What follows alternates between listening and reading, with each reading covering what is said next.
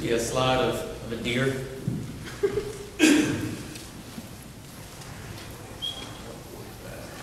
There we go. Thank you.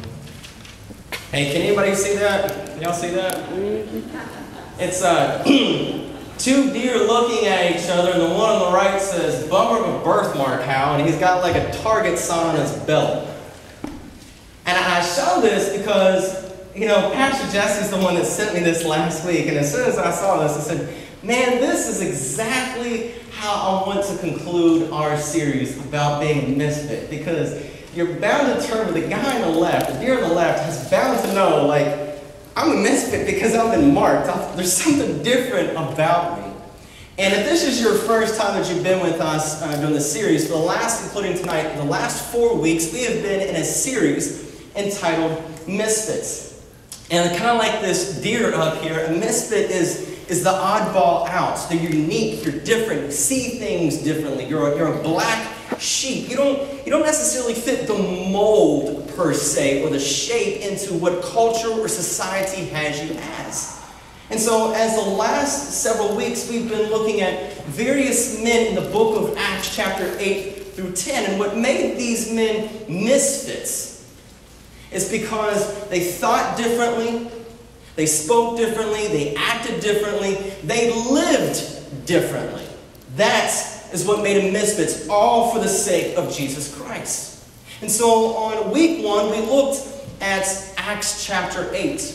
And we looked at defining exactly what a misfit is and how God uses misfits to communicate, to engage, to tell his story. We looked in Acts chapter 8 of when God took Philip to Samaria, and then he moved him from Samaria to the desert to tell the good news of Jesus Christ to an Ethiopian eunuch. And then in chapter 9, we look into two different lives. One at one time who was not a follower of Jesus Christ, but who persecuted the church by the name of Saul, now we know as the Apostle Paul. And then we looked at the guy who laid hands on him, for his name was Ananias. And so we learned from both of these guys five specifically unique principles of what it looks like to be a misfit living. Misfit living, what is this all about? And then last week, we started in chapter 10, verses 1 through 29, which was very interesting because we saw Peter, who is a Jew, and then we saw Cornelius, this Roman centurion, who is a Gentile. Both worlds collide. They kind of develop and form this relationship. And we learned that a misfit has a change of heart, and they see things differently from what everybody else sees. And then tonight we're going to continue in chapter 10, verses 30 through 48. And we're going to look at how they continue on this development of this relationship between these two men. And these two men that you will see in the text, that they understand, they finally understand, and let it be known, I'm a misfit. And so tonight, that is the main idea. We're going to be looking at different aspects throughout Scripture of what it is, let it be known, that we're a misfit. So starting in verses 29, in chapter 10, verses 29. I got to get my place right here. New Testament, Acts chapter 10, verses 29. And remember, this is when Peter just came into the household. He's just now starting to realize that God has him going inside of a Gentile's house, and he's just starting to realize that God is breaking down all barriers. And in verse 29 it says, "Therefore I came without objection. As soon as I was sent for, I asked them, for what reason had you sent for me?" Verses 30 through 33 it says, "So Cornelius said, 4 days ago, I was fasting until this hour. At the 9th hour I prayed in my house, and behold, a man stood before me in bright clothing and said, 'Cornelius, your prayer has been heard. Your alms are remembered in the sight of God. Send therefore to Joppa and call Simon here, whose surname is Peter. He is lodging in the house of Simon, a tanner by the sea. When he comes, he will speak to you. So I sent to you immediately, and you have done well to come. Now therefore, we are present before God to hear all the things commanded you by God.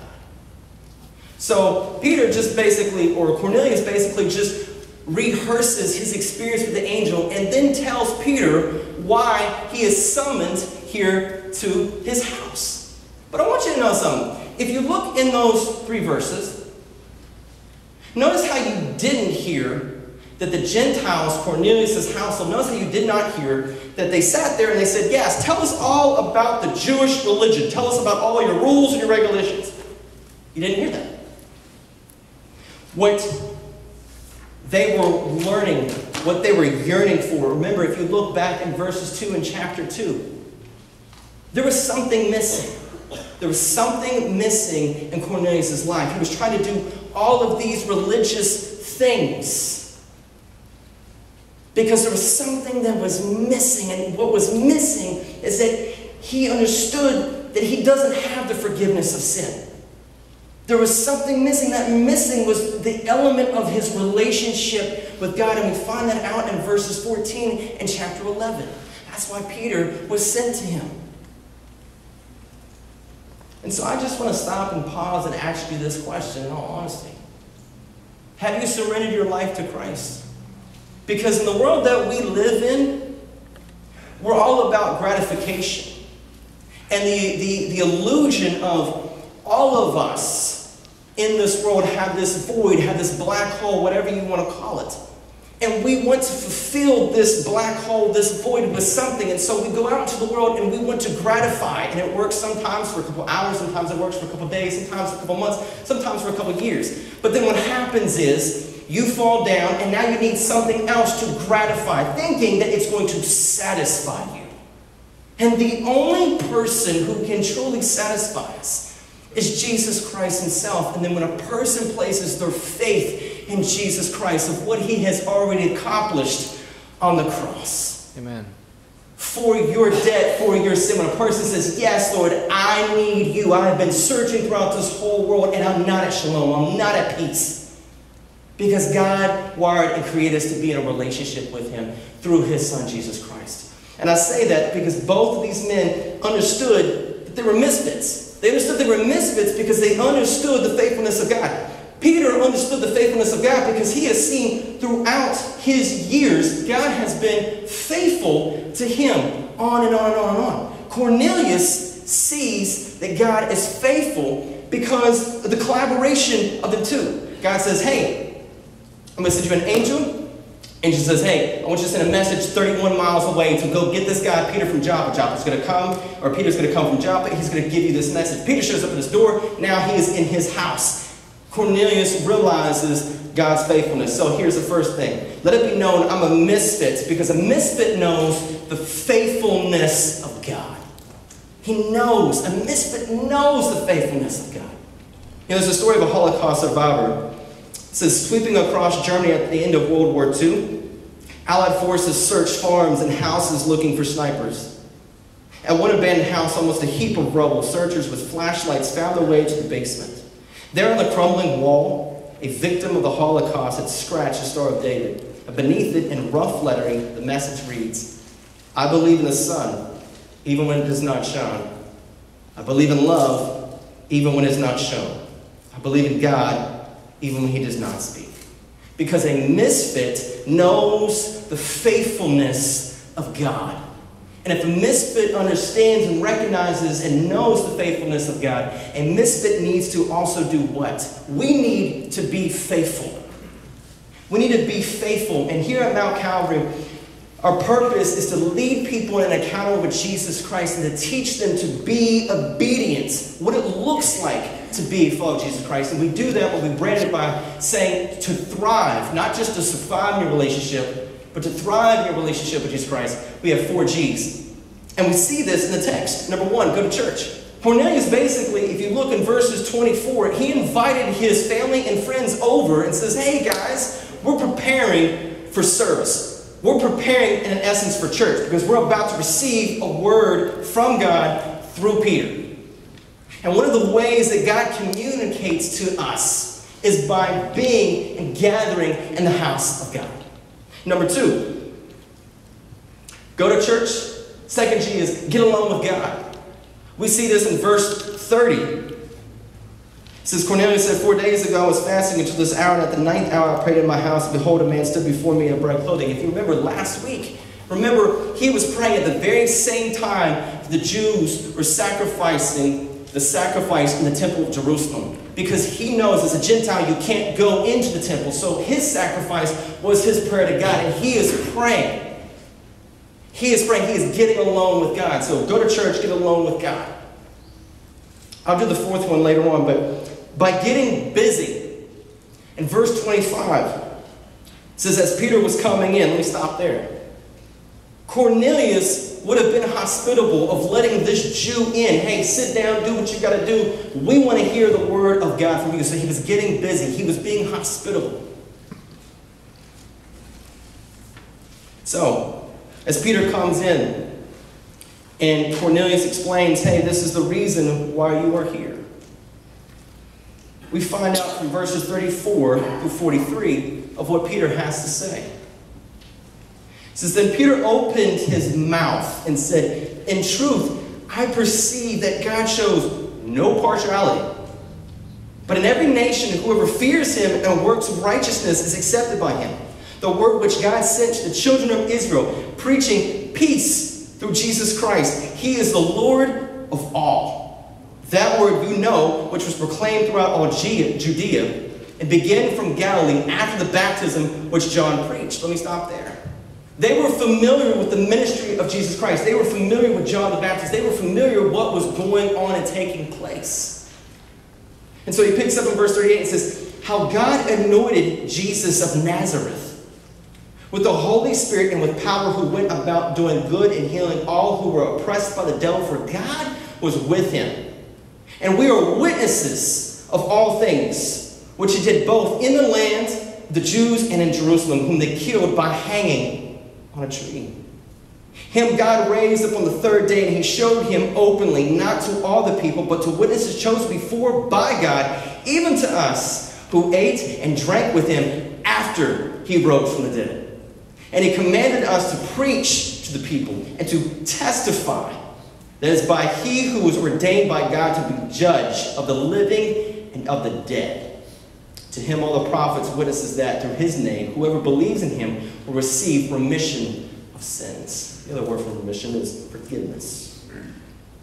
So here's Peter who comes in the house, and he gives a very powerful yet simple sermon of the good news of Jesus Christ. But notice in verse 34, his opening statement is profound. It's profound just this. In fact, this is important. Because in the statement in verse 34, he says, then Peter opened his mouth and said, in truth, I perceive that God shows no partiality. For the first time, this household, Gentiles hear that God has opened up the kingdom of God. The gift of salvation is to all mankind. And I say that again, just for some fact, it doesn't matter. It does not matter where you've been, what you've done, what you've thought, where you come from. Because God accepts you just the way you are. When you say, yes, Lord, I want your gift of life. I want your gift of salvation. That's when the transformation, the power of Jesus Christ comes in. When you say, yes, I want you to be Lord and Savior of my life. What made Jesus so important was the fact that he was bringing peace. God was bringing peace through his son, Jesus Christ. That he was Lord of all. That word peace is shalom. And I've already said this. Every single person who was born by default setting because of our sin, we know that something's missing. And it's that peace that we yearn to be in an intimate fellowship with God.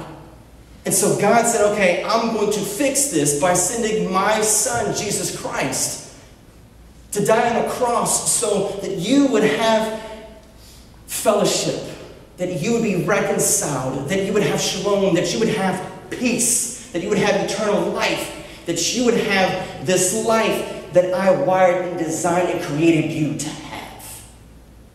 Lord of all, that he is over anything and everything. And then Peter, through 34 through 43, talks about the deity. It's in here, it's in scriptures, the deity, meaning that Jesus is God. That Jesus fulfilled the scriptures, he fulfilled the prophecies, that he went to the cross to die for our sins and rose 3 days later, and that there's witnesses, multiple witnesses, that saw him live. Now when you go to verses 42, there's two words: preach and teach. Preach is to give a specific geared message, particular topic. To testify is the other word. And it's got, like, if you're looking at a coin, it's two sides to this word. One aspect in this context in verse 42, to testify is to give a warning, is to give a charge. And if you notice here, Peter gives this warning. It says, and he commanded us to preach to the people and to testify that this is he who was ordained by God to what? To be judge of the living and dead. Folks, there's going to be a day when you're going to go before a holy and righteous God. That should wake some of us up. Because for those of us who have not repented, those of us who have literally rejected, no, I reject you, are completely separated from God, out of the presence of God, and live an eternity in a punishment of the lake of fire. For those of us who say, yes, yes, you are the Messiah, you are the Son of the living God, and yes, you have personally died for my sins. But testify on the other flip side is not just a warning and a charge, but to testify is to give evidence. It's to bear witness. And I had the privilege this past Thursday, the director of Billy Graham Association in Maryland. She's been here for a month. She left she left yesterday. She was in my office Thursday, and she was telling me the story that because of this flood, and there's some other things that were going on with this couple, that this guy literally just went in his life. So he tried to commit suicide by overdosing on a massive amount of pills. And so once the chaplains, once they heard of this, a couple of them went to go minister to the wife, and two particular gentlemen went to the hospital down here in Charleston General Hospital. And at first the guy did not even want to speak to the chaplains. Until one of the chaplains start testifying, start giving his testimony, basically saying, look, I was in your shoes 12 years ago. I wanted to end my life. And this is what God did. And what was amazing is 20 minutes later, not only is the guy hearing this, but he gives his life to the Lord, calls up his wife and says, when I get out of this hospital, when I get recovered, we're going to church. So I say this to say, let it be known I'm a misfit, because a misfit knows the power, key word, a misfit knows the power of the gospel of Jesus Christ. A misfit knows the power of the gospel. I don't know if you guys ever heard that there's a prayer called a prayer for the rattlesnake. And there was a farmer who had 3 sons, Jim, John, and Sam. No one in the family ever attended church or had time for God. The pastor and the others in the church tried for years to interest the family in things of God to no avail. Then one day, Sam was bitten by a rattlesnake. The doctor was called and did all he could to help Sam, but the outlook for Sam's recovery was bleak, it was dim. So the pastor was called and appraised the situation. He arrived and began to pray as follows. O wise and righteous Father, we thank thee that in thy wisdom thou didst send this rattlesnake to bite Sam. He has never been inside the church and is doubtful that he has in all time ever prayed or even acknowledged thy existence. Now we trust that this experience will be a valuable lesson to him and will lead to his genuine repentance. And now, O Father, wilt thou send another rattlesnake to bite Jim, and another to bite John, and another really big one to bite the old man? For years we have done everything we know to get them to turn to thee, but all in vain. It seems therefore that we all in our combined efforts could not do, this rattlesnake has done. We thus conclude that the only thing that will do this family any real good is rattlesnakes. So Lord, send us bigger and better rattlesnakes. Amen. I say that just like the rattlesnake and the pastor were sent at the right particular time, God will send you to the right particular person at the right particular time to tell them about Jesus. So here's my point. Be prepared. Be prepared to share boldly the gospel to whomever, wherever, whenever. These last couple of weeks with you all, I've given you guys the encouragement and the now what's of what to do. I've taken that personally. So last week we had a couple come in from General Hospital, walked the interstate, and a friend of mine also, we went past Amma. I'm going to say probably 15, 20 miles past Amma. Because for weeks I've been praying, God, give me an opportunity. I didn't say specifically in Charleston, but God, give me an opportunity. And we had an opportunity to speak about the greatest news that this woman and this guy could ever hear. And then as I'm praying more and more, you guys have already heard me speak, it was amazing because I didn't even think about it. I'm about to leave the office, and then Pastor Jesse gives me a call at 4:15 and says, hey, I need you to come down to the office. And it's this woman that I was telling you guys earlier. A 10-minute conversation went into 2 hours over there in the theater in the 9 a.m. entrance. This woman was crying. And she was heartbroken because she knew that she needed rescued. And she gave her life to the Lord. But we've got to be prepared. Yes, the Spirit of God gives us the word to say, but just like Paul told Timothy, we need to be prepared in season and out of season. We need to be prepared. We have opportunities every single day and every single time. And so as Peter is giving the word of God, as he's giving the truth, as he's going over, in essence, the core essentials of the gospel, look what happens.